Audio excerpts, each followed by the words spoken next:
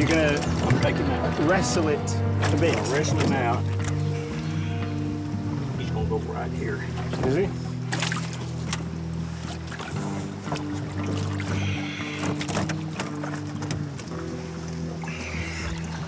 There you go. And he can bite. We'll show you the mouth of this thing.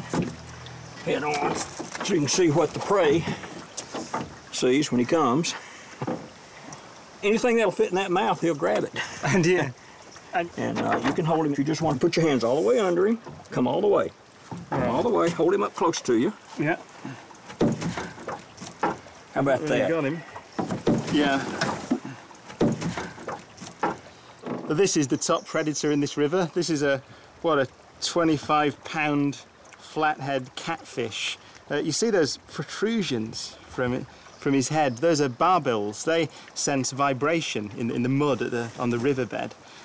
But the most interesting thing about the catfish is that she really is, in some ways, one big tongue. There are taste sensors covering every part of her body. And she can build up a three-dimensional picture of the river by detecting the chemical sense of animals. So her eyes are not much use. As you can see, this river's extremely muddy, but it's the sense of taste that does the job of building up a picture of the world. And that's how he hunts, and he weighs a ton.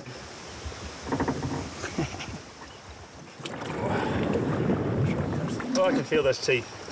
Ow! I'm gonna let go. All right, you. Go on. There she goes. Wow. The sensory world of the catfish is a remarkable one. Its map of its universe is built from the thousands of chemicals it can detect in the water.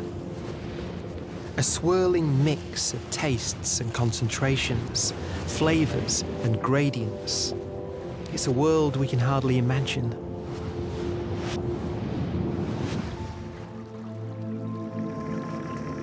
There's an interesting, almost philosophical point here, because it's easy to imagine that we humans perceive the world in some kind of objective way, but that's not the case at all. I mean, think about the catfish. The catfish sees the world as a kind of swarm of chemicals in the river or vibrations on the riverbed, whereas we see the world as reflected light off the forest, and I can hear the sounds of animals out there somewhere in the undergrowth.